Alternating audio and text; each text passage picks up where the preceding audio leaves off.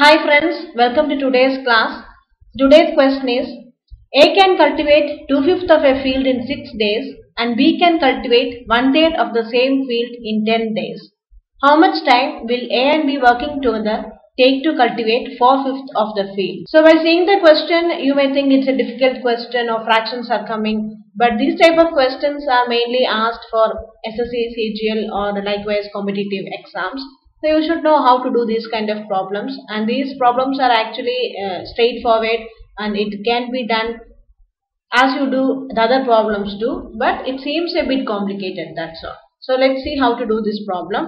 So it's written A is able to cultivate 2/5 of the field in 6 days and B is able to cultivate 1/3 of the field in 10 days. So if A and B are working together, how much time will they take to complete 4/5 of the field? So that's a question given. So just like any other problems, we are adopting the chocolate approach here.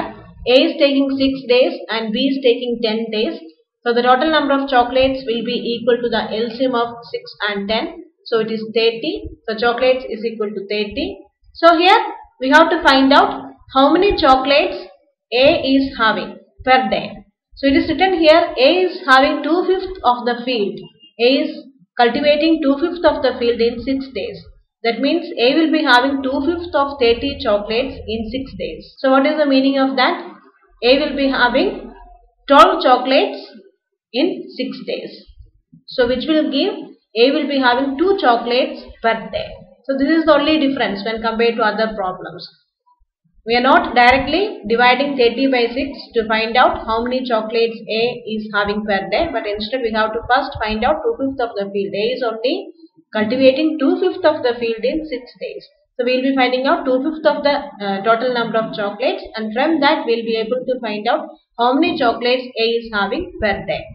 Similarly for B, B is having 1/3 of 30 chocolates in 10 days. So that means B is having 10 chocolates in 10 days. So it implies B is having 1 chocolate per day. So A and B together are having 3 chocolates per day. So what's the question? How much time will A and B together take to cultivate 4/5 of the field? So here the chocolates to be consumed by A and B together is 4/5 of 30. 30 is the total number of chocolates and A and B has to do 4/5 of 30 chocolates. So it will be equal to 24 chocolates. So for consuming 24 chocolates, how much time will A and B together will take? A and B together are having 3 chocolates per day. So in order to consume 24 chocolates, A and B will be taking 24 chocolates divided by 3 chocolates per day. So it will be giving us 8 days. So 8 days will be taken by A and B together in order to cultivate 4/5 of the field. Now second question, or example number 2. A can do 1/3 of a work in 5 days and B can do 2/5 of the work in 10 days. In how many days both A and B together can do the work? The same kind of question. A is doing 1/3 of the work in 5 days and what is B doing? B is doing 2/5 of the work in 10 days. So how much time will A and B together take to complete the work? So that's a question given. So here A is taking 5 days and B is taking 10 days. So let's take the LCM of 5 and 10. So but here we can see that when 3 is coming here and when 5 is coming here. So if you are taking the LCM of 5 and 10, that is 10 as the total number of chocolates, then how much A is doing? A will be doing 1/3 of 10 and B will be having 2/5 of 10 chocolates. So that will lead us to some confusion. So let's take a common multiple of 5 and 10, which is also a multiple of 3. So our calculations will be simple. So if you do it, you have to think it in mind. Oh, here 3 is coming. So we have to take a common multiple of 5 and 10, which is also a multiple of 3. Then only our calculations will become easy. So as you go on doing more and more problems, it will automatically come to your mind. So here we are taking total number of chocolates is equal to 30 in order to make the calculations easy. It's a common multiple of 5, 10 and 3. So how many chocolates A are having?